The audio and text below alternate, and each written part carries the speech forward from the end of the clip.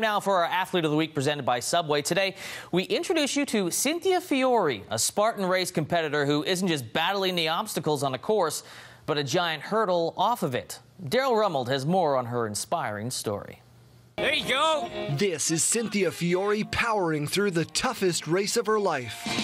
10 months ago, when she signed up for her first ultra marathon, she never imagined she'd be competing at the World Spartan Championship in Lake Tahoe. But the challenges she faced on this course are nothing compared to those in her everyday life. I know one day I won't be able to do this. In 2003, Cynthia Fiori was diagnosed with multiple sclerosis. Over the past 3 years, she started to notice the change. Kind of have to change everything. You change your perspective on everything. Diet, exercise. She's been a huge asset to our team.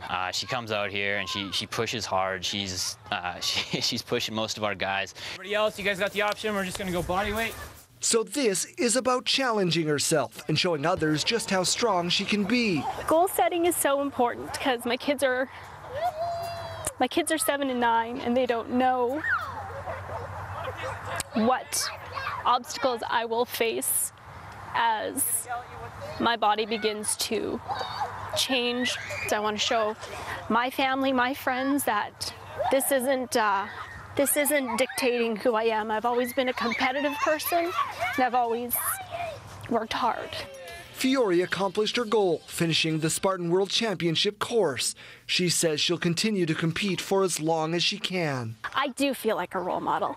I do. I do feel that I inspire my kids. I run a daycare. I feel that I inspire all those little children, my little wonders. I feel that I inspire their families.